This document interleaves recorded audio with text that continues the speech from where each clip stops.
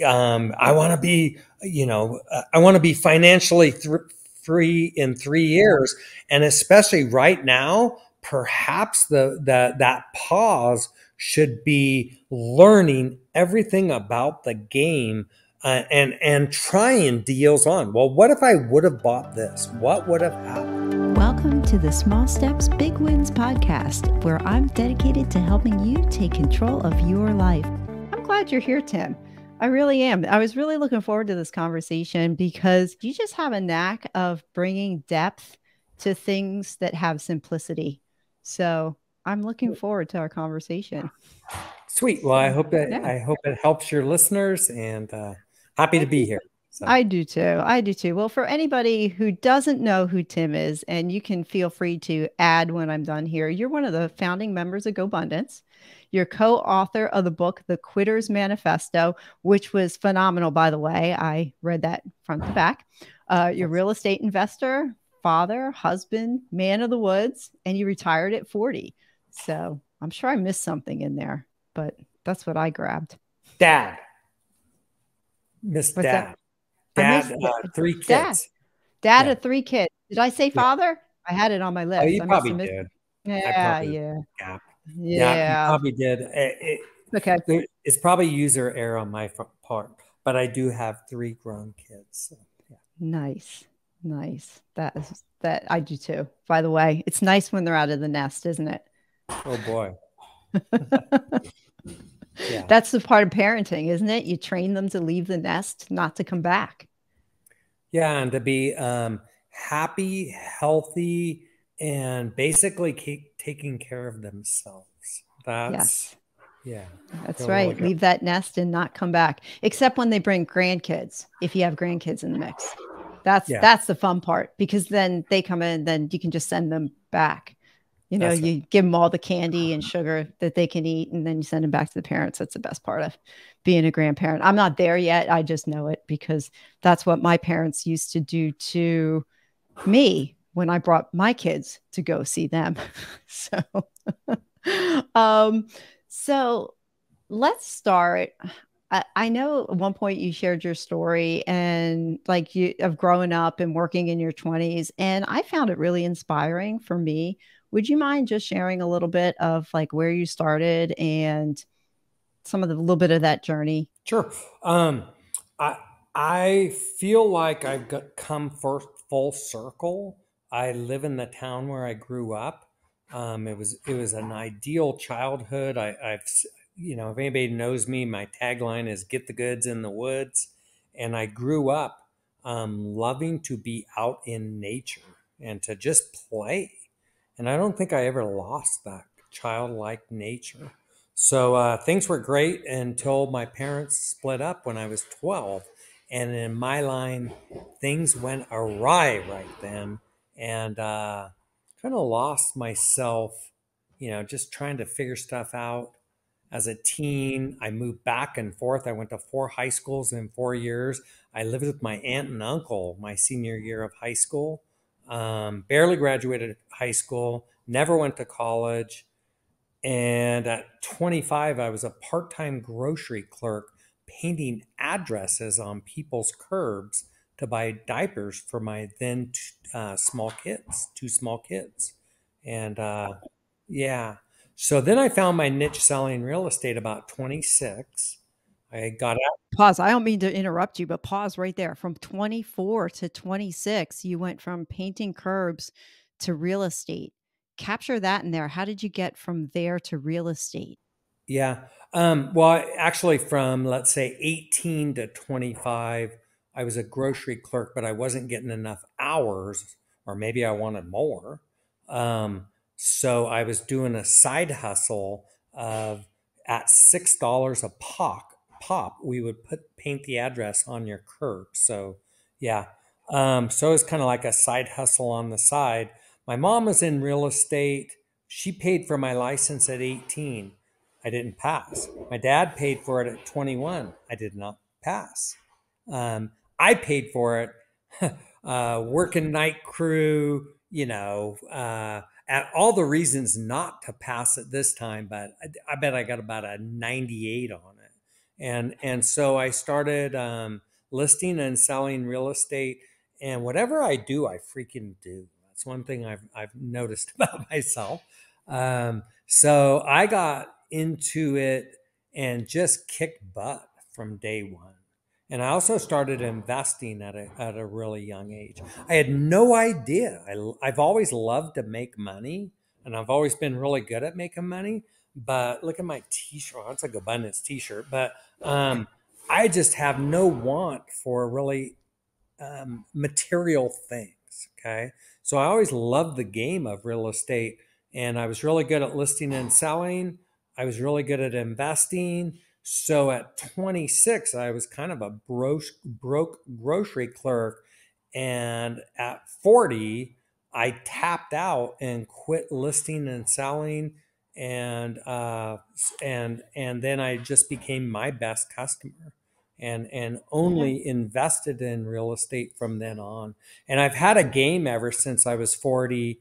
The same game I played in high school. I wanted to see if I could graduate high school and never take a book home. And at 40, I decided I want to graduate life and never work again. What did you graduate into then? Like if you graduated at 40, so you built your real estate portfolio between what, 26 and 40? Yeah, I had, when I tapped out and moved up to the mountains in my mid 40s, I had 17 rentals with 52 tenants. And I sold all of that down there, bought our dream home here with this amazing view. You can see it. Yeah. Yeah, yeah. And that was kind of Tina's and my goal, was to go from where we were living, and neither of us wanted to be there, to move to the mountains. And I wanted to have an inspiring place with an inspiring view where just being there was just amazing. I wanted to have some kind of career where a lot of money was coming in, and I was out doing cool things with cool people, and that was Gobundance. And I also wanted to be charitable, and I started a nonprofit called One Life Fully Lived that I put about 12 years of my life into, and I wanted to spend a lot of time with family. And so, and all of my family lives in Reno, Nevada, within an hour. So, so I kind of had a vision, um, in my late 30s. I had written out my dream. I'd be living in the mountains with an amazing view, financially free, doing something cool, being charitable, surrounded by family. And I noticed I don't care about anything else. Those are my its. And I don't get lost. I don't care about material things. I don't care about um, I don't get lost in crap that doesn't, the minutia that isn't part of the things that really matter to me. So I'm really on point about what I love to do, and I can't be swayed into things that do nothing for me. So yeah. So I've really lived that way. I'm 63 now. I've lived that for 23 years. It's kind of weird because I've been, retired for, in my mind, um, just enjoying, you know. And the biggest challenge I have now is finding others to do that with. I was going to ask you, what's one of the biggest challenges? Climb the mountains. I climbed a mountain and skied it, right, 20 minutes from my house, and everybody's freaking working. When you retired at 40, like, did you like what was the turning point for you? Did you just turn 40 and go like, I've got enough now. I'm done with all this stuff, sell it all off? And did you kind of take the foot off the gas, or did you kind of roll into something else? Well, you have the Quitter's Manifesto in the background. I do. We'll get to that. That kind of played a lot. That book is about helping others with their journey. And that was my journey. About 35, I decided, boy, I'm sick of listing and selling real estate.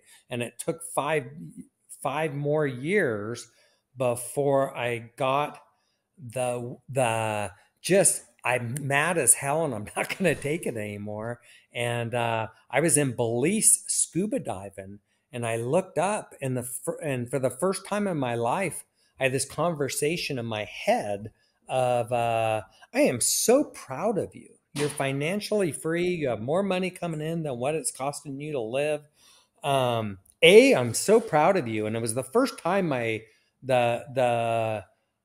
what the the hard ass in my brain would say, dude, I'm proud of you. Lighten up. Because up until that point, it was really tough.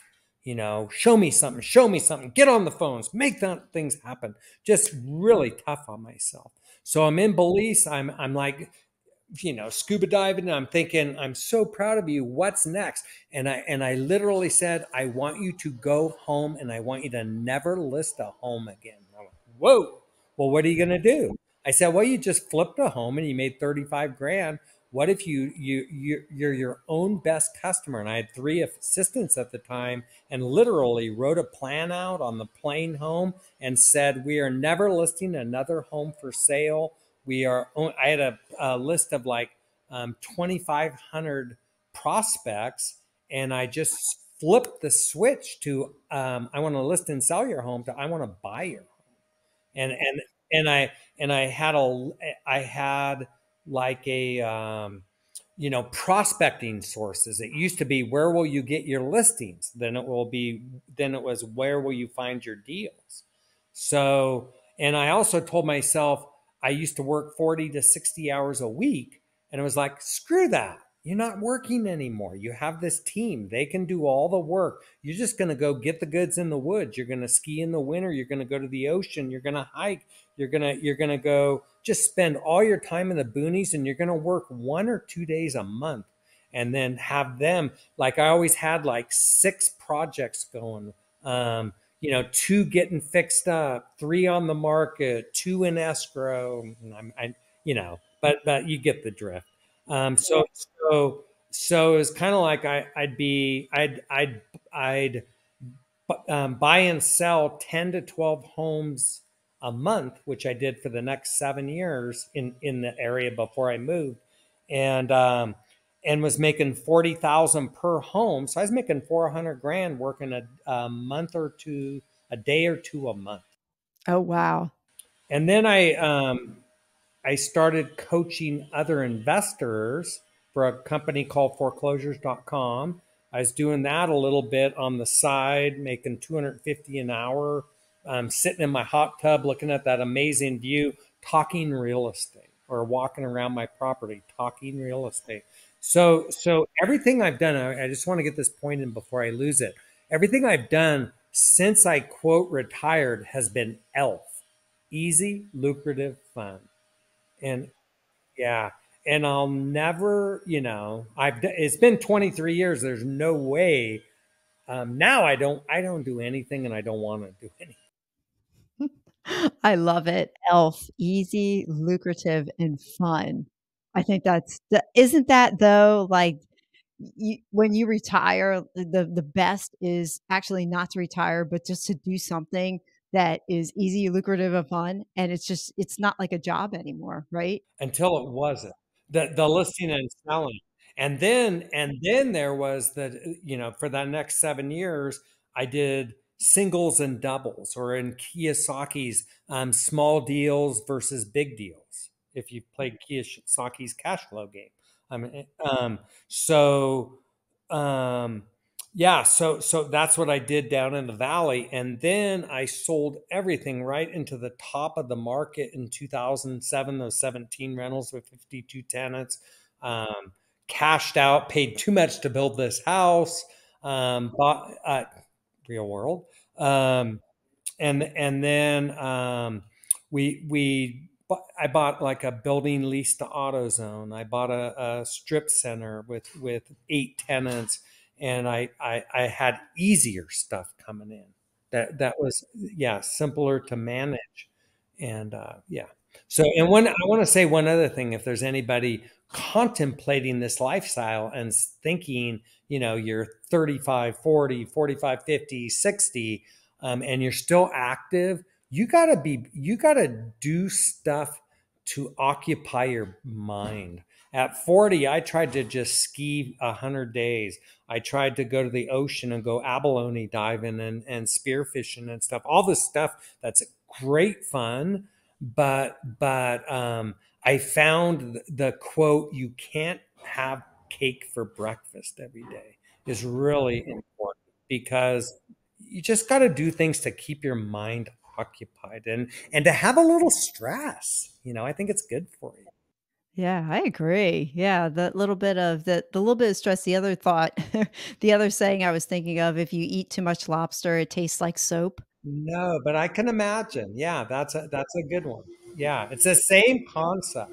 Yeah, and you know what? While you were talking, I thought about it. It's the same is true. Like when you retire, well, okay, let's go back a minute to quitting your job, which a lot of people, that seems, a lot of people are in that boat where they want to do that. And one of the points in the book was that you don't just quit to quit. You got to go into something. You have to have a little bit of a plan. You have to have this roadmap. And your book does a great job, by the way, of just practically laying out, here are the things that you need to put in place before you quit your job. Make sure you've got these components here. I got to be honest with you, I didn't. I went through a period. My mom called it, Timothy, when are you going to stop this walking in the woods phase? Yeah. And Gobundance, like I retired, in 2000, let's say 2005, 2007, and Gobundance didn't come around till 2012. One Life didn't come around till the same time. So there was like a 5 to 7 year period where I coached some real estate investors, and I was doing some things to occupy, but I was really on a plateau, just taking just observing, just kind of seeing what's next. I'm really glad I did that, and I'm glad I didn't settle for the next big, um, small thing. Gobundance is big. One Life was big, and those were they took time to gestate, if you will. That makes sense. I want you, will you talk about the birth of Abundance and how that kind of came about? Because you're one of the founding members. Yes, you, David Osborne, Pat Hyben. And yeah, Mike McCarthy. Yeah. So we're an overnight success that started in 1997. And that's when David Osborne and Pat Hyben met through a common mentor called Dr. Fred Gross, Grosse. He wrote an amazing book called Black Belt of the Mind. And he is kind of like the grandfather of GoBundance, Emerge, One Life Fully Lived, this whole ecosystem that is now amazing with over 1,000 total members. They started as a two-man mastermind in 97, and then they met me in 2004. And when they met me, they said, Tim, what do you do? And I said, I ski. And at the time they would text each other every day. I worked 17. Haha, I worked 18. I got you. So I met Pat. I went for a run with him. He said, Tim, tell me about me. What do you do? I said, well, I just ski. What do you mean? You work, right? And I go, no, not really. I get the goods in the woods every day. It's what I do. I'm selling off these 17 properties. I was just getting ready to sell of those to move to the boonies. And that's why I went to the conference that I went to, that I met Pat at. So we became a three-man mastermind group called the Three Amigos. And it was adventure, abundance, and accountability. I was adventure, David was abundance, and Pat was accountability. And what's so funny is that was the building blocks for GoBundance. We were all being totally true to ourselves. And I'd love to tell you, we were all flying in formation with this amazing idea and we were going to build this big business. Hell no, it had nothing to do with any of that. We all just wanted what we wanted. I wanted adventure. David wanted abundance. And Pat said, you guys better be accountable, or if you say you're going to do it and you don't do it, you're blah, blah, blah. So Did you find the three of you complemented each other then really well? And that, no, not at all. It was the opposite. They fought like cats and dogs, candidly. They were like two stepbrothers going at it, and I was like the middle child, So so instead of flying formation and complimenting each other, it was kind of like we're all pushing at what we wanted. So What was the glue that kept you guys together then? what was the glue that kept us together? Well, I'll say that because we got sick of each other, just like David and Pat were sick of each other. And by the way, if you guys can't tell, I am being 100% candid on all of this. I just say what's on my mind. So it was, hey, let's get we've done these cool adventures and we've had a lot of fun together, but let's each bring a guest. And we went and climbed Mount Whitney, the tallest mountain in continental United States. So we each brought a guest and we went on that trip. And then we went on a few other trips where others wanted to go, and people would tell us, wow, you guys have something really cool that you have going. And we had put together a lot of the tools that we have within Gobundance, the one sheet, the life happiness index. They had different names, but we had already started those things. And this was 2008, 2009, and then we became an actual company in 2013 when we did our first actual event. We didn't do it to start something big. I didn't look at it as a profit center, and now it it pays the bills without all the other investing and stuff. So Yeah. Yeah. Isn't that how everything starts though? Things that are really, really good start with intentions and they take a trajectory that you would never have thought. They just started being like a small mastermind. There's 3 guys, and it's 4 guys, maybe it's 6 guys, and then over time, it sounds like you didn't think it would ever get this big, but you just kinda naturally went in the direction that it was going in and then just flowed into it from there. So, I'm thankful. I'm a recipient of it. yeah, I need to give my partners a lot of props. They're two amazing individuals that we know each other, we like each other, and we trust each other. And I talk about how David and Pat were at the time. I want to really give them props because they've worked so hard on themselves, on their personalities and their traits that didn't serve them well, and me too. And that's one thing we've all done, and it's a really good thing for you and your listeners. You can't be the person that capable of doing amazing things without doing a lot of inner work on yourself. It's just not going to happen. So I agree. I agree. I agree a lot. And Emerge has been a really good program for that. There's a lot of challenge in there. And one thing that I have found being part of that group is everybody is authentic, they're real, and they challenge you to grow as an individual. And you're not on that alone either. And there's lots of resources there. And everybody that I've met so far embodies the saying, know thyself. Get to know who you are, and then throw yourself out there to your fullest potential. And no boundaries. That's the other thing I love about the group, that people who are there, and they'll call you out if they see it too. If you put a limiter on yourself, boy, forget it. You'll have that torn down in no amount of time. If you're real, somebody will find that out of you and say, no, you know what? You want to go do that? Yeah, go do that. You can do that. And if you're not sure how, there are 10 other people you can reach out to that will help you make the connections in order to get that done. So it's been very beneficial. that's the accountability part we were talking about. And yeah, and authentic, and just throwing your cards on the table of, this is who I am, this is what I'm about.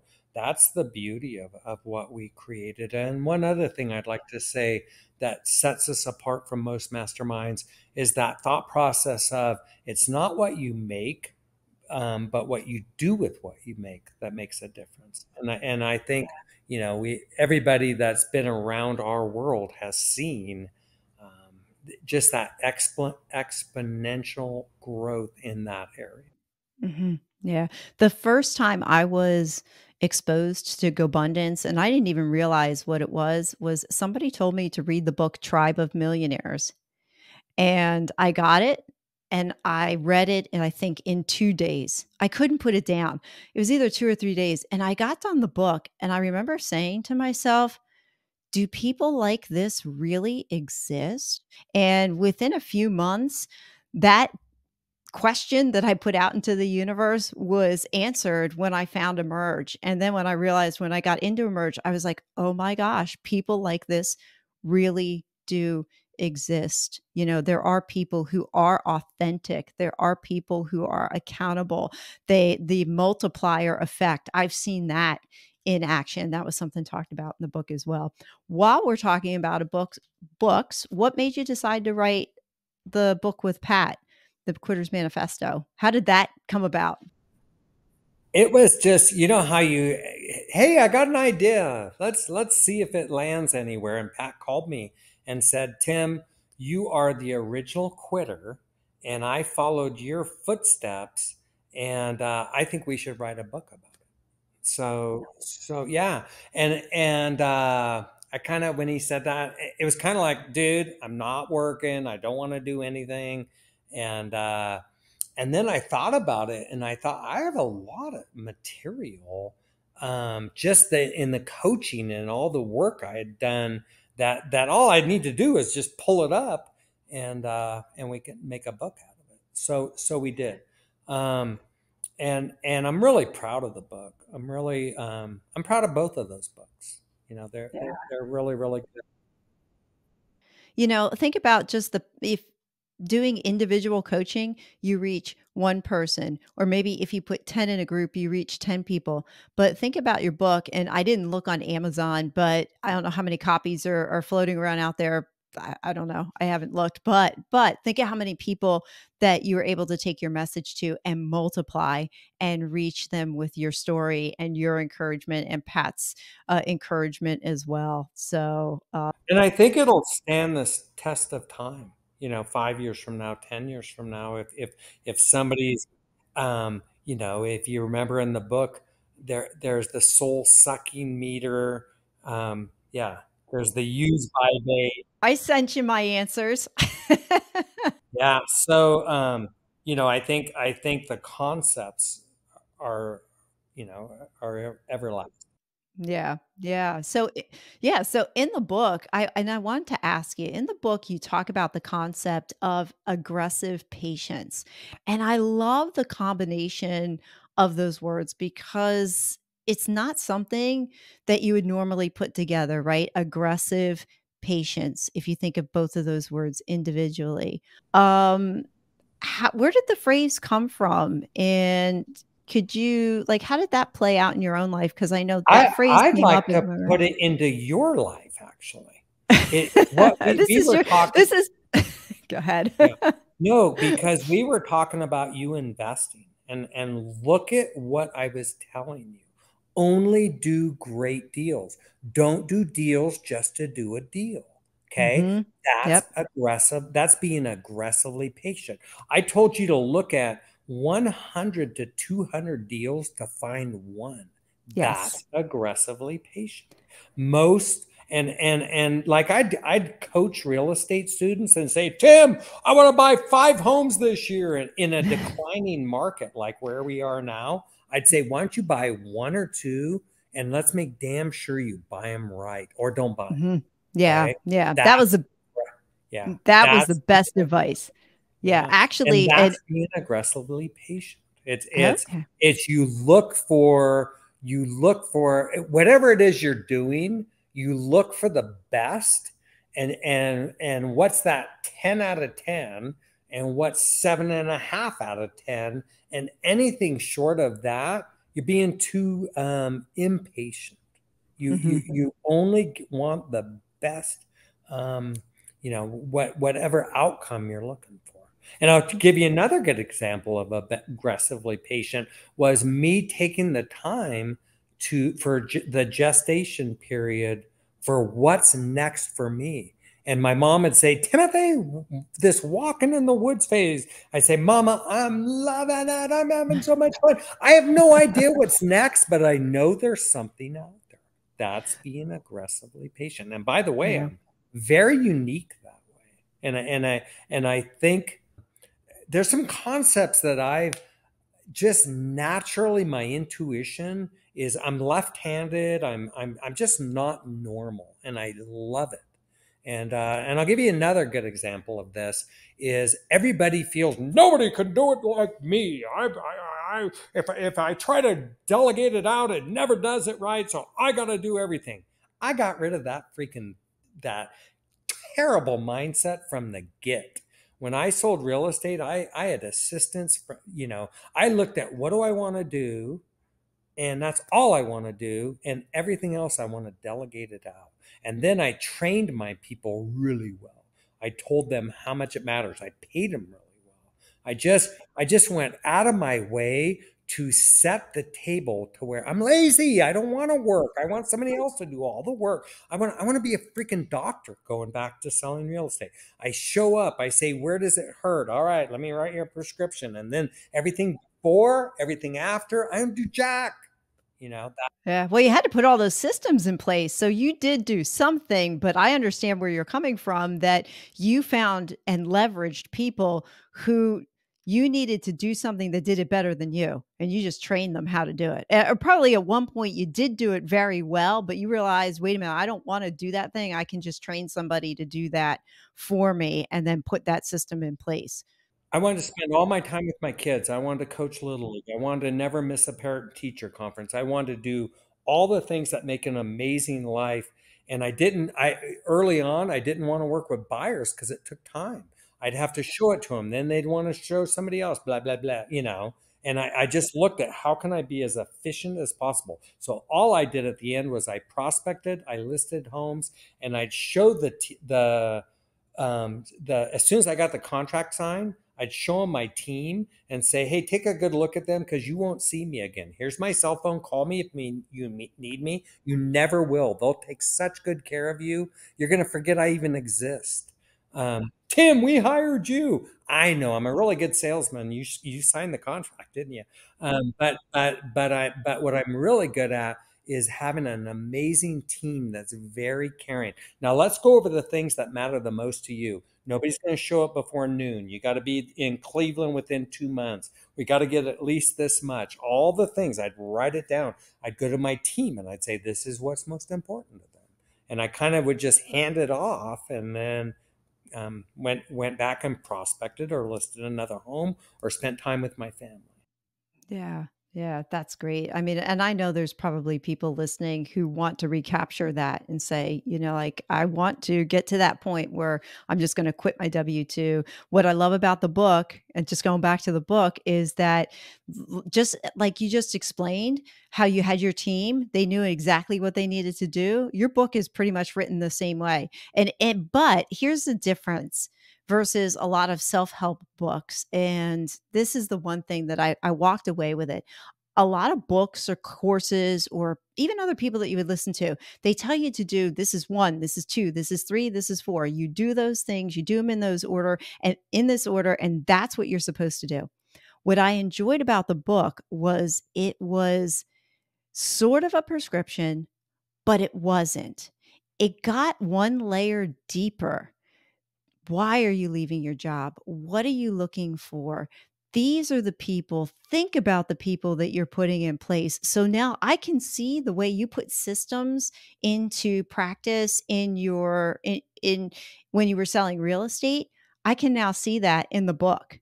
Like how you just built it in such a way that whoever reads it can say, okay, I can walk away with a plan, but Tim didn't tell me what the plan was. Tim gave me the tools that I needed to develop the plan. Exactly, because everybody's different. Yeah, yeah, and I think that's what sets it apart from a lot of either courses or masterminds or people that just say, "This is the way it's supposed to be done. You do it X, Y, and Z." But the way you have it written, it is you and even though it's a small book, it's not, it's deceiving because every page is so well written that it's clear, concise, with no fluff. So you get done a chapter or a section and you can execute. That was the other thing. You can take action on what it is that you read. So I was going to ask you, what part of real estate were you in the zone? Like, what was the part you enjoyed the most? Um, well, now don't work and get checks.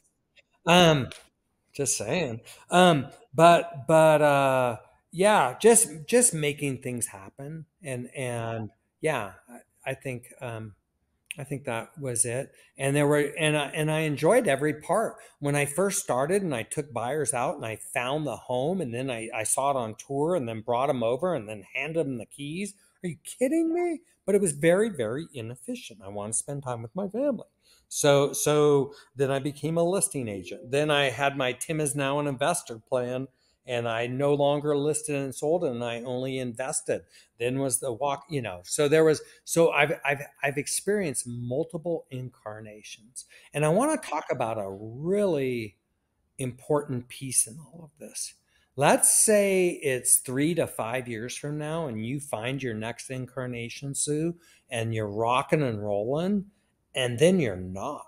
You just look up and you're not in a place where you should be. And this happened to me about 2011. No, it was 2012, because we had just gotten our Gobundance cards and we were at an event. I was with David and Pat, and we were doing our one sheets, and I had probably made 300, 400 the previous year, and I'd quit that coaching real estate investors, and I'd also kind of quit.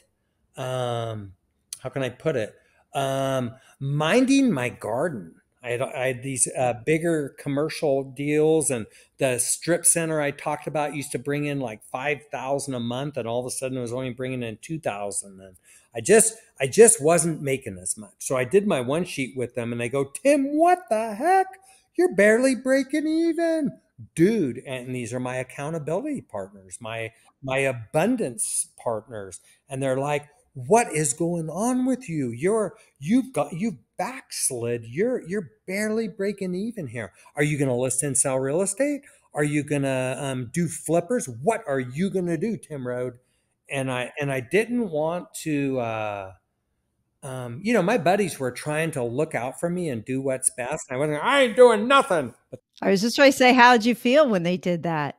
I didn't like it at all. And it was probably my parents telling me, "Tim, you got to get better grades in school. You got to learn those or the periodic tables. You got to learn those, memorize that stuff." And I'm like, "What the hell do I need to?" Did you go back to like 8-year-old Tim at that time when they were like, yeah. I did. And then when I wasn't with them, I thought it through. And I go, "Dude, let's do the math here. They're absolutely right. Something needs to change. Are you going to keep working? Are you going to go list and sell? Absolutely not. Are you going to flip homes? Absolutely not. How are you going to solve this?" And this is the point. I said, "I know. I just bought an apartment complex with Andrew Cushman. He was my best student when I coached real estate investors. He was amazing. He's the horse I need. We're just going to ride Andrew. David can qualify for all the loans. Pat and I know a gazillion people who know us, like us, and trust us. We can raise a bunch of money." So we started something called DAP: David, Andrew, Pat, and Tim. And that was my answer, and that's my point. Is sometimes you need to pull out our magician's wand and think about. I love options. Are you going to list and sell? No. Are you going to flip? No. What are you going to do? I'm going to have Andrew do all the work. I took it a step deeper, and we've done 20 apartment complexes since. It's been a $5 million so far, and so I meet with him and David and Pat. Yeah, once a quarter we get on a call, and he just gives us an update and everything's going and what's going on with all the deals and where are we going, what kind of team do we have now, and he is so amazing. Oh, I So love the story. I hope yeah, it I wanted inspires to make sure somebody we because got it's a, that in the book. Who Not How. Who Not How. Who do you know? And think about what I did. I went back to an earlier piece of my career and pulled somebody from there who was already do something, just started it himself. He had other partners he's going to work with. I said, nah, that ain't happening. Boom, you're working with us. I'm taking you. You're mine, man. I'm not gonna let you have it and let you go anywhere else. Of course. And it was best for Andrew. You know what I mean? It was best for the universe. It was But you knew him too, which was awesome as well. You bet. And I hope, like, I'm catching the subtle part of your story, and that is building authentic relationships. Getting to know the people that you're working with. And that part of your story I wanted to pull out. The other that is I've noticed in the couple anecdotes that you've shared, one of the things that you do really well is that you pause. You stop doing something and then you don't do anything else. So, example, you stopped at 40 and then you went out in the woods.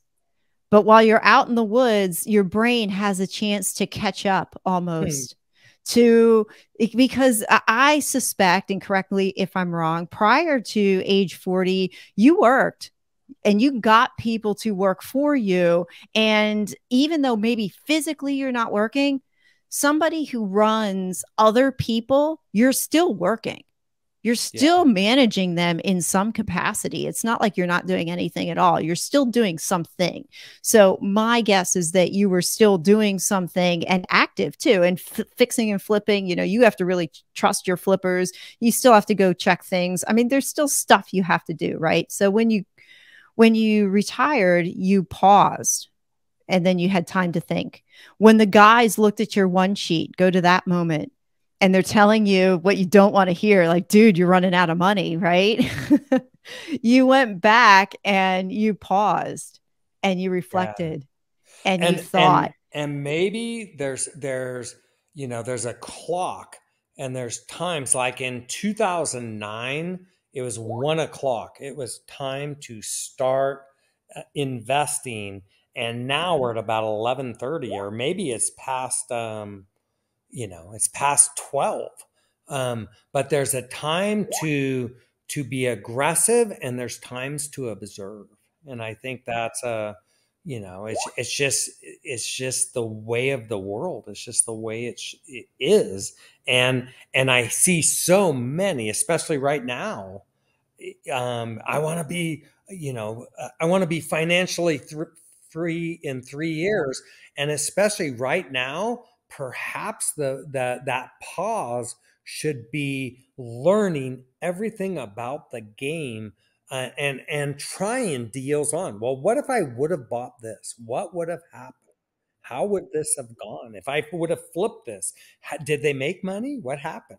And I remember when I first started selling real estate, I had to learn all about lending, all about title, all about termite and roof inspections and home inspections and contracts and negotiation and so I think this is really important to say also. I never went to college, but I've spent, and I wish I would have kept track, but I've spent somewhere between, and I'll go light at 250,000, but it's closer to probably 750,000. It might even be 1 million on all the coachings and all the classes. And I went through Tony Robbins' Life Mastery. I went through Dale Carnegie. I took Toastmasters. I went and saw Jim Rohn, Zig Ziglar, Wayne Dyer, all the old greats back in the day. I have two coaches right now. So that's a huge piece of lifelong learning. And let me give you the best one I ever did. How did I meet Pat Hyben and David Osborne? I was in Manteca where I used to live, and I was looking at how am I going to sell these 17 properties with 52 tenants, and what's the tax implication. And there was a guy, I can't remember his name, but he was the tax guy to make sure you do all this right and don't leave money on the table. So I went to see that guy, and it was in Chicago, and I paid $3,000, and that $3,000 will be multi millions over time because I met Pat and Dave. And I never, you never know, what's that one thing that you did that made all the difference. That one thing. I love it. You know what I would say is we didn't talk about One Life Fully Lived. It's a nonprofit that I started back in the day and was very, very, it was my one thing. It really was. I cared about Gobundance. I love Gobundance, but One Life Fully Lived was my heart. It was my baby. And I wanted to change education. And I think our education system is screwed. I think they're totally on the wrong track. And we talked about Tribe of Millionaires. We talked about Quitter's Manifesto. I also created the One Life Roadmap, which is the basic, it's life's basics, vision, finances, relationships, and wellness. It's what they should be teaching in school. So it was so important to me. And this last year, I gave it up. And we changed a lot of lives. There's a lot of people who are glad we did it. But in my mind, it should be in every freaking school. So and not everybody should go get a freaking master's and have a bunch of debt. So Yeah, yeah, no, I agree. Well, I did look at the curriculum and I thought it was phenomenal. And one of the things, my last year teaching, I taught COVID year, which was 2020, 2021. I loved teaching juniors and seniors. And what I did that year was I had 52 students. I taught them how to, well, I gave them an assignment. They had to go find a house on Zillow. They had to go make up a job that they wanted. They had to research how much they were going to get paid. They needed to go buy a car. And I told them what the interest rate was. They were putting $1,000 down. They're going to have payments. And then they needed to calculate their student debt. On top of it, they had to calculate their mortgage payment by hand, which I made them prove and show me the formula. And honestly, for those of you out there that are listening, it's just a formula. That's all it is to calculate a mortgage. It's just a formula. So they did that. All that to say, the feedback that I got, because part of the project was to write a reflection at the end, was to tell me, what did you think of this project and what did you get out of that?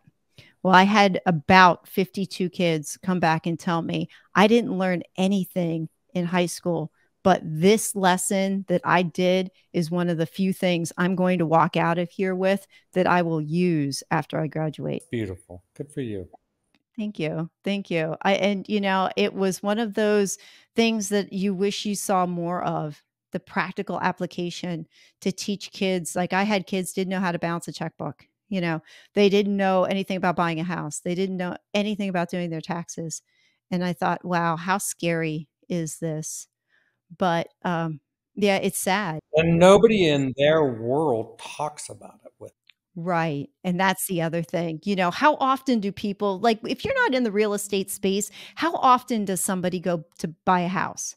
I mean, I moved twice, like, my parents didn't bring me into the process of buying a house.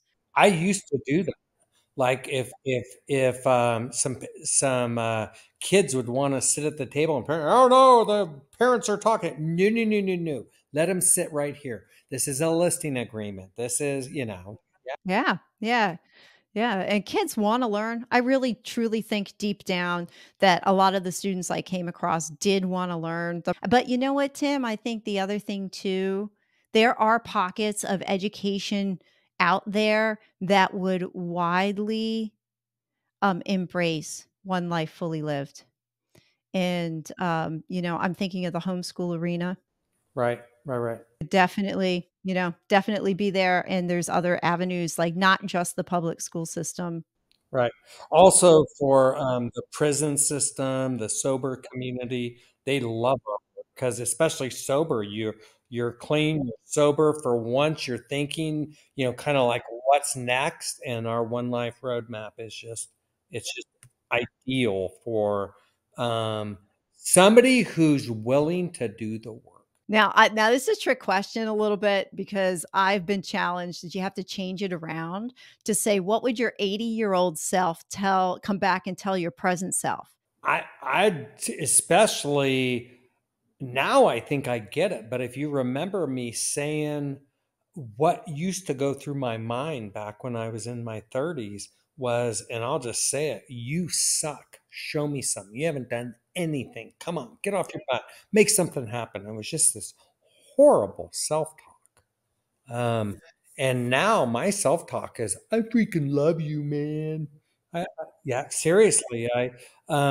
It's because I am authentic, and I try to show up and be the best I can be, but and I did then, but I just have lived a lot and see that served me well at the time, but this just enjoying and enjoying myself and those around me, um, rather than just be, and this is more for the guys, just being a doer and just having um, to win all the time. And that's where I was at the time.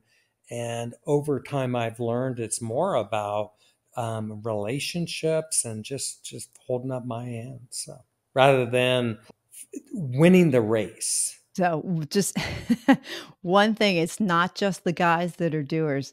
There are those of us who are female type A personalities that are driven, driven, driven. We have to go get it done. I was thinking as I said that, I said, "Oh, Yeah, it's a different personality, and it's male or female. It's a type A. yeah, yeah, you tend to see it more in guys, though. You know what? I think of the ladies that are in Gobundance because we have a women's tribe. They get crap done. There's a whole tribe of women there that are type A personality, and they get crap done, right? So I would think they fall under there too. Something you said about your 35-year-old talk to yourself. That you're horrible. That horrible, not you're horrible, but that horrible self-talk. Was there a positive that came out of it? Like, did that propel you to achieve? Oh, it was great. It was in my mind. If you're self-employed, you have to have a mean boss, and there's another word for it, but I'm not going to say it. But it was So there's a movie called Inside Out. I don't know if you remember that. It was a Pixar movie, and there was all the characters inside our dome, and in my mind there was the mean boss and the scared kid. And every day there was a conflict. I was supposed to prospect 1 to 3 hours a day. And the scared kid said, I just don't feel like it. And I'm not going to. And the mean boss said, get on the phone, shut up, Yeah, you're doing this. And then I don't want to, I don't want, you know what I mean? This little yeah, conversation. yeah. And then I'd get on the phones and I'd freaking get a listing out of it. And I'd go, see? So yes, it helped me to do the things I didn't want to do. So there's this, what I found over time is there's this beautiful place, combining your head, ego, and your heart. And when you're in that place and the heart is leading more than your head, you're in this amazing place where you can come up with amazing things like Andrew Cushman being the next thing. And if I was just in ego, I couldn't do it. If you know what I mean, or headspace. If I was in heart, I wouldn't do it. But I think at some point, and maybe it was because of all the time in the boonies and just spending a lot of time um, contemplating stuff, getting my heart rate elevated. And I hope whoever's listening to this, I hope you get time with yourself like that. Maybe it's meditation, maybe it's yoga, but there's this, and for me, it's climbing up a mountain with my heart rate elevated. And I'm just thinking about all the things that are top of mind and should be. So I think it's that adrenaline rush, isn't it? I think so. Your brain just goes into that higher level of thought. And so out of that, you were talking about how you're now like you've got the ego and then connected to the heart, now more in the heart. And you mentioned that spending the time in the woods and getting alone helped you make more of that connection going from one to the other. Was there anything else? Like, did GoBundance or being around the guys and what you guys had developed into like GoBundance, did that help too? I think so, but I'd like to say somebody else. There's a lady named Janai Lane, Jenai Lane, and she has a course called Spirit Led Instead, and it's all about tapping into your inner wisdom and tapping into spirituality. And I coached with her for a number of years. Mike McCarthy's coached with her for almost 20 years now. So yeah, I coached with her, and I haven't coached with her in a while, and I'm thinking maybe I should. But yeah, I coached with her for like 6 or 7 years. At the end of the day, Tim, I am thankful. I'm Oh, thankful for beautiful. all the people that have taken the time to have conversations with me. I'm thankful for you. We covered a lot of ground. Is there anything else that you can think of that you wanted to talk about? Yeah, I just like to leave it with this is how and I've talked to you about this is don't try to do too much. And sometimes it just seems like we got to get there right away. And we're a little ADD, and we've got to have multiple streams of income. And to me, it's like let the game come to you. And there's a great saying, I think it was Gary Keller, you get done, and who knows, it was somebody before them, but you get less done in a year than you think, but more done in 5 years than you think. And the other piece I want to add to that, and that's my thought process, is it's really hard to roll a wheelbarrow up a hill. It's super hard to roll 3, 2, 3, but then you get the squirrel and you want 4 and 5. You can't do it. 1 and 2 are going to go by the wayside. So it's really important. And go back to when I sold real estate. People were always trying to get, you're a great salesman. Come sell for me. Come do this. I list and sell real estate. It is what I do. I use this to make my money for my rentals. It was a simple plan, and I freaking executed it. And I wish that for all of you. Just have a simple plan and execute it daily. Boom. I love it. I remember when you told me that the first time, to let the game come to me, because and actually this is a beautiful way to end our time together. Coming back around, remember what I started with, where I really wanted you on because you have a way of just bringing depth to simplicity. Hmm. And so, again, in what you're leaving us with, just the simple things, let the game come to you. At the end of the day, Tim, I am thankful. I'm Oh, thankful for beautiful. all the people that have taken the time to have conversations with me. I'm thankful for you, Hey, it's been a Tim. pleasure. Thank It you so much. has been. Thank you. Thank you. Thank you. I appreciate you so much, Tim. Thanks. Oh, I appreciate it. Bye bye, Sue. Thank you. All the best to all you listeners. And yeah, thank you, Sue. I want to thank you for watching or listening to my podcast. I value your time with me because I realize you could be listening to someone else right now. And I also want you to know that I now offer coaching and consulting. So if you're thinking about creating a course but not sure how to structure it, or you have a small step you need to take to lead to a big result, but you're not sure what the in-between looks like, check out my website at www.suesaller.com for more information and to request a free consultation. Remember, life doesn't get better by chance, it gets better by choice. Take small steps and make today awesome, friends. God bless.